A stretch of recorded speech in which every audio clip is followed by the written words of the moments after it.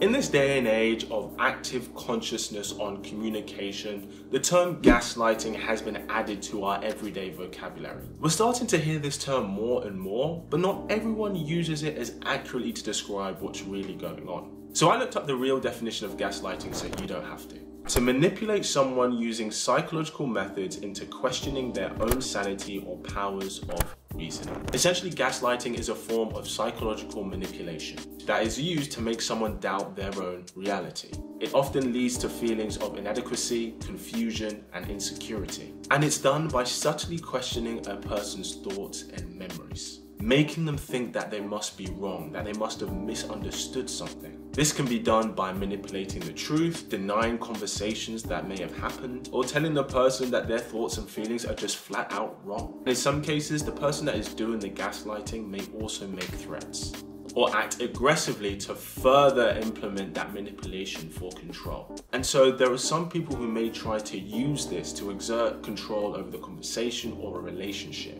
And it's important for us to recognize when this is happening so we don't fall victim to it. And so today I'm going to give you the 5 most common ways gaslighting is used within romantic relationships. The first one is withholding information and refusing to answer questions. Part of having a relationship with someone is trying to understand them, understand where they're coming from, understand how they think, understand their perspective. Especially trying to understand them when we don't agree with them. Yes, arguments can happen when you're both not on the same frequency about something, but part of bridging that gap is having both people being able to answer openly and honestly.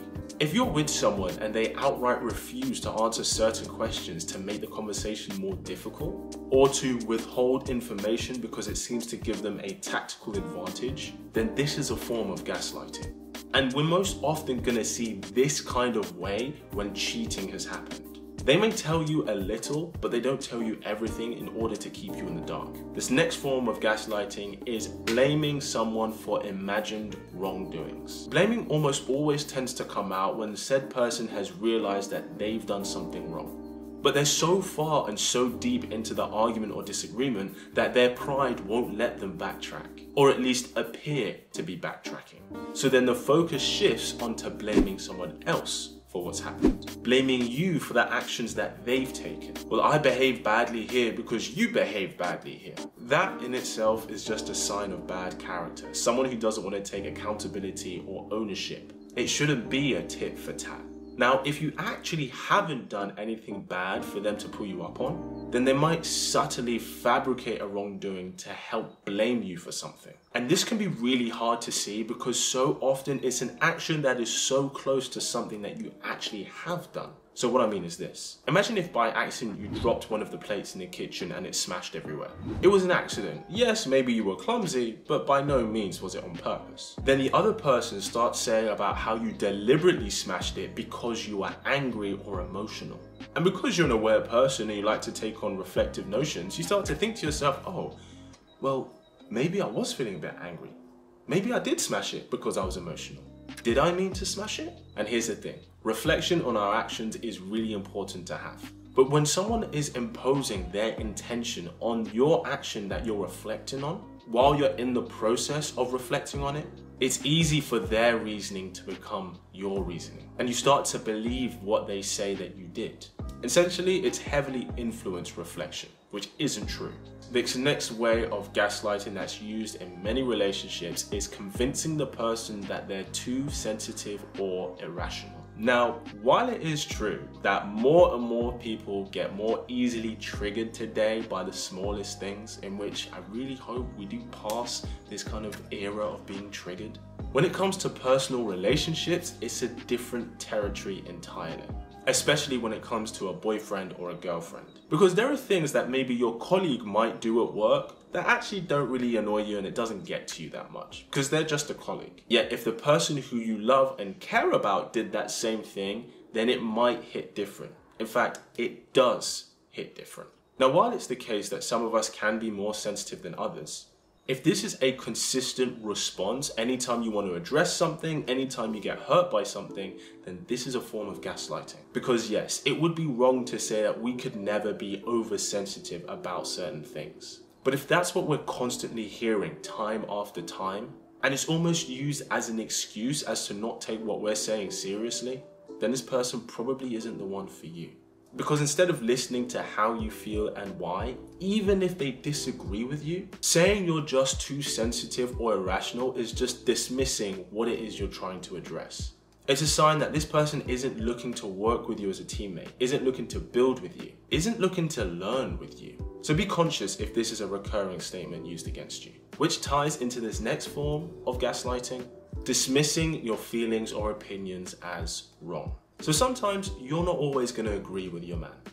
That's just life. It's normal. It's okay. And a lot of the time, it's an opportunity for growth. But if someone truly cares about you, even if they disagree with you, they would still value your feelings and opinions on the matter. Still be open to at least trying to understand why you feel the way you feel, even if they do think it's completely unjustified.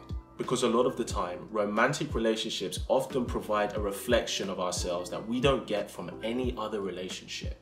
It's only with a boyfriend or girlfriend that we learn that maybe we are a bit too erratic, that maybe we are attention seeking, that maybe we are a bit selfish in the bedroom, or that we always prioritize how we feel over what they feel. However, just dismissing your perspective or opinions is a sign that they don't have a level of respect for you that the relationship needs in order to move forward. It's also a way of avoiding the reflections that they're getting from you.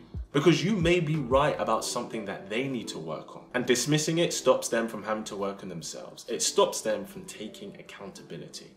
And this next form of gaslighting, constantly denying or contradicting their words and memories of events. There is simply no use in trying to talk to someone who just denies the things that they've said. Or worse, makes up things that they've said. Someone who intentionally and actively contradicts themselves on a regular basis. If they can't even acknowledge to you the things that they've said or didn't say, what they've said to you or the energy that they gave you that may have been hurtful, reflect on the actions that have taken place that has led you to this moment. If they can't do any of that, then your love, time, and energy towards them is just undervalued completely. Of course, disagreements can happen, but there has to be a level of coherency. The first step to finding any solution is identifying the problem. And here, they're not even willing to identify the problem. And sometimes ego can come in because they just don't want to admit that they're wrong. Their pride stops them from admitting wrongdoings that maybe at the time they felt was justified. And maybe you can even understand, I get why you did this at the time. But you'll even find that the deeper the argument goes, the more they contradict themselves or deny things. To which you start to question your own sanity because you're like, wait, am I going crazy? Or does this person not actually know what they've said or who they've been recently? Sometimes people can make mistakes, right?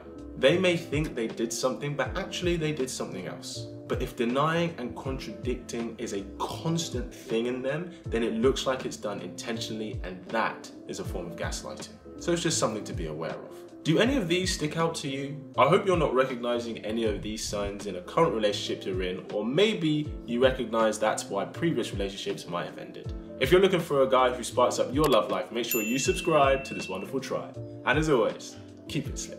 Pack.